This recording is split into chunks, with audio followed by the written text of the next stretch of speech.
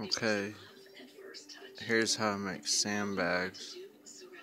First you want to roll it out to 7 millimeters until it fits in there.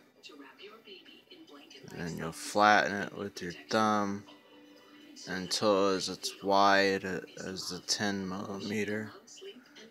And then right here is the single sandbags.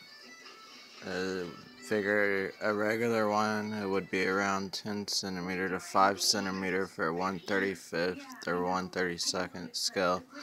And right here is the 5 centimeter lines for cutting marks.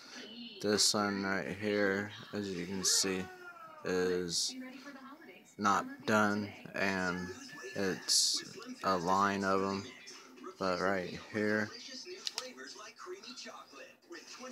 I have one line, and the rest of these are singles.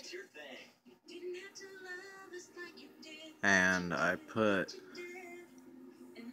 some texturing on them with a toothbrush and the back tongue scrubber.